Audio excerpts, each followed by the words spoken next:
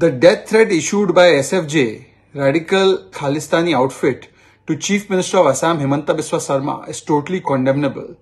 and it only shows the growing desperation and frustration of this group, which is fast losing its relevance and is not able to gain any traction,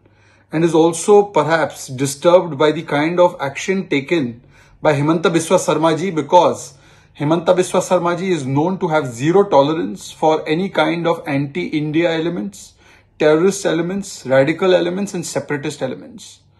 While we are absolutely sure that the concerned agencies and authorities will take due note of this threat, these kinds of threats have little impact on a person who draws his inspiration from the great warriors and the great sons of Assam, including Lasit Borphukan. So such kinds of threats will make no difference to the resolve of the Chief Minister of Assam, who has a strong will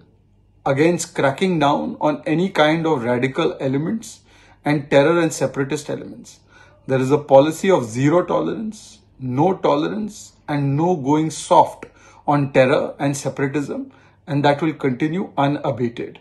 despite or in spite of these threats.